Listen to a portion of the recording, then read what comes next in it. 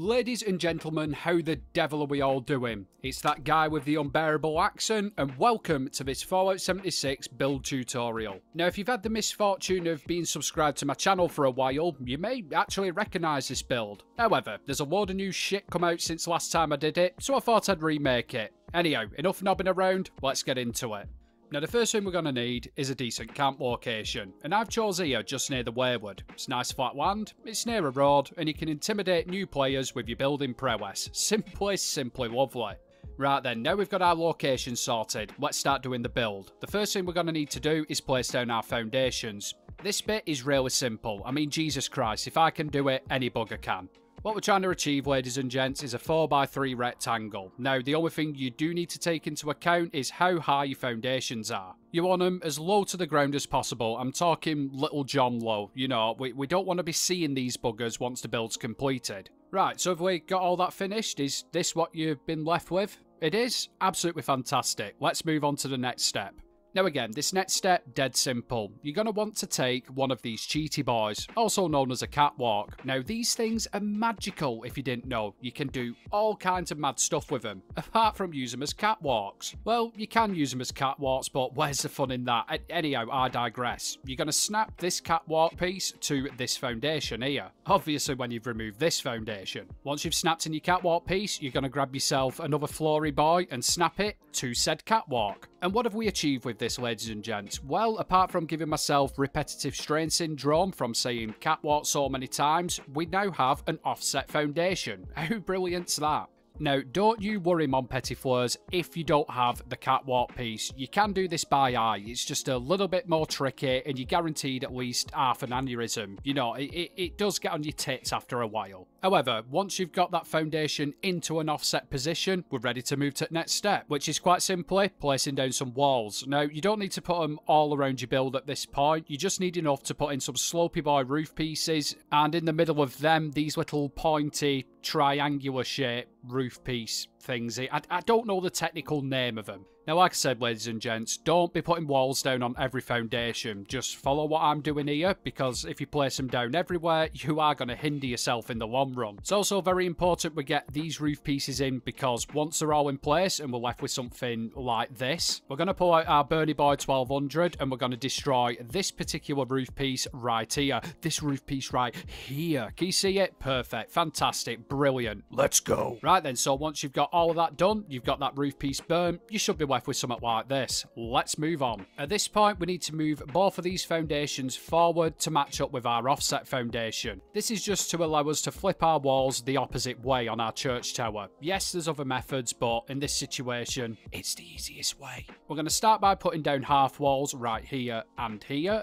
and then on top of these, we're going to put down full-size walls. Once you've got the full-size buggers in place, snap some bloody vines to them. Yep, simply lovely. Now, once you've got your vines down, change both of these wall pieces into doorways and simply remove them. What you will be left with, Mon Petit Fleurs, is some floating vines, and that is exactly what we're after. You can now remove your half walls and in their place put down some full-size walls, just like this. Beautiful. Job's a good one.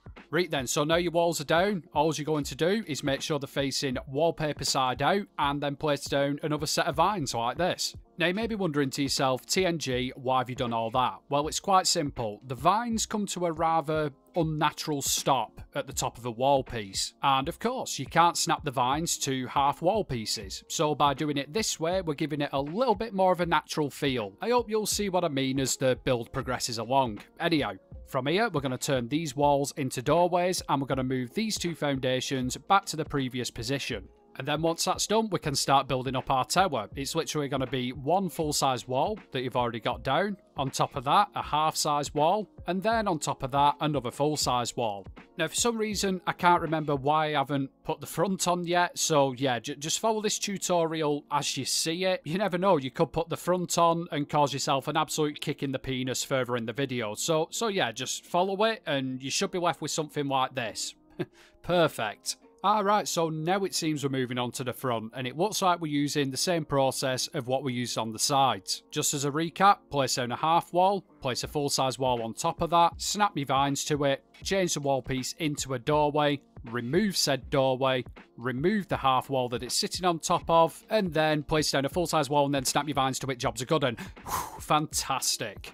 Now again, just as a little side note, I'm using the Pittsburgh building set and I want the wallpaper side facing outwards. So to get these walls to flip the right way around, I've just placed down a foundation here, which will, allow me to do that. Again, it's exactly the same as what we've done on the sides. If you're using a different building set or you just don't give a shit, then you really don't need to do that process. Anyhow, that should be your tower near enough complete, which means we can finish up doing the walls on the rest of our build. Now, on our front two walls here, we are going to be putting slopey boys down on top of full-size wall pieces, which means when we use our vine trick, because yep, we're going to be doing that again, the vines are going to stick out over the slopey boy, but just don't worry about that. We'll either bury our heads in the sand and totally ignore it, or we'll find a way to mask it a little bit. Now then, after a couple of minutes hard work, you should be left with something like this. Doesn't it look fabulous? Hi, of course it does. Starting to take shape now. I like it. From this point forwards, the church is plain sailing. We can fill in our last two open gaps that we've got on the sides here with just some normal full-size wall pieces. There's no vine trickery needed on this one. We can also put in our final two roof pieces and repair the dodgy one that we've got destroyed in the middle.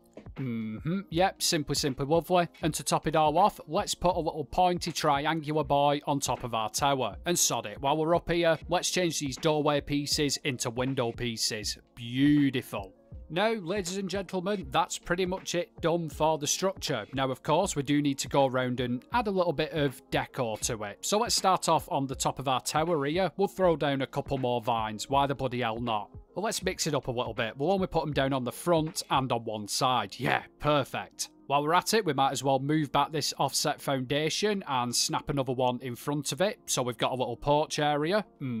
Simply lovely.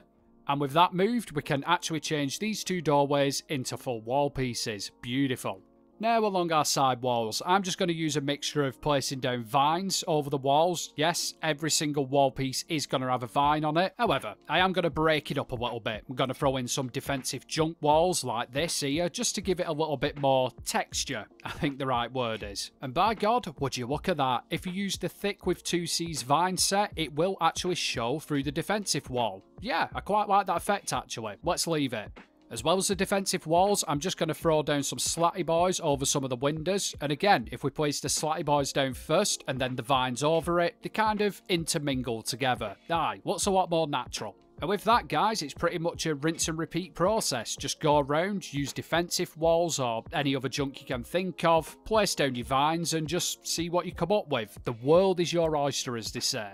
Oh, I almost did forget. Along the back wall there, again, you're going to repeat the process that you did at the front with the vines. I don't have to say it for the 19th time, do I? No, of course I don't. I will point out though, mon petit fleurs, if you put your doorway in the same position as mine, you're not going to be able to cover it with vines. To be, 100% transparent with you, you're not going to be able to place a doorway anywhere and put vines over it, unless you come up with something creative, like glitching through the wall, for example. Now, I did try this, and to put it simply, vines are a bastard. Not only do they not let you walk through a doorway, they also stop you from glitching through things as well. So yeah, that could be a little bit of a problem, but we're just going to use the ostrich method. Head, sand, bury. Beautiful. So now we come down to the finishing touches, and all I'm going to be doing with this is building a graveyard on the side of the church with a little storage room which I'm going to put all my crafting benches in. Now, this isn't technical whatsoever. All I'm using is this set of railings here, and I'm quite simply going to build a rectangle off the side of my church. My storage room, the way I made this is by building foundations out from the church itself until I got to this position here, and that just guarantees that you've got a nice centered, building thing. Yeah, it's not going to be on the piss is what I'm trying to tell you. Now, you can make this thing as big or as small as you want it. I'm just going for a 2 foundation jobby. It's more than enough.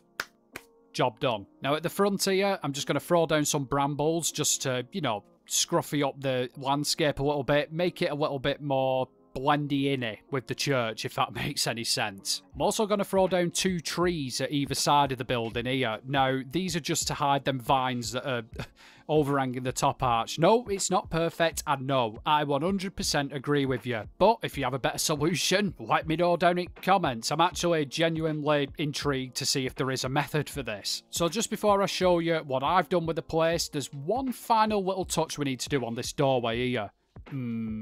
Yep. Oh, God. That is beautiful. Absolutely fantastic. Yep, that is spot on. And that is it for the structure. Now, you can decorate this any way that you want to do, but I'm just going to show you some footage now of what I came up with. And yeah, I hope you like it and you get some ideas from it.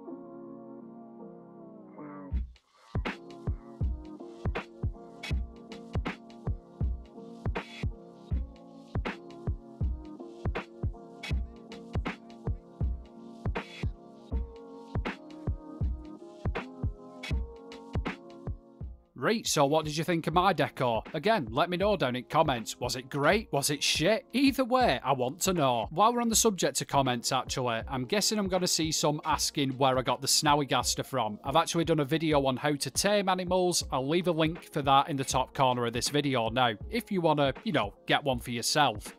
As ever, I'd like to say a massive thank you to all my channel members and all my Patreons. The extra support is much appreciated. If that's anything that you guys are interested in, there's a link in the description. If that's not your kind of thing though, at least consider hitting that subscribe button and that like button. We do Fallout 76 videos every single week, so yeah, if you're into that content, why you're not hitting them magical buttons? Well, TNG, it's because you're a twat. Anyhow, that is it from me. As we say in the north, I'll love you and leave you, and I'll catch you at next one. Have fun, everybody.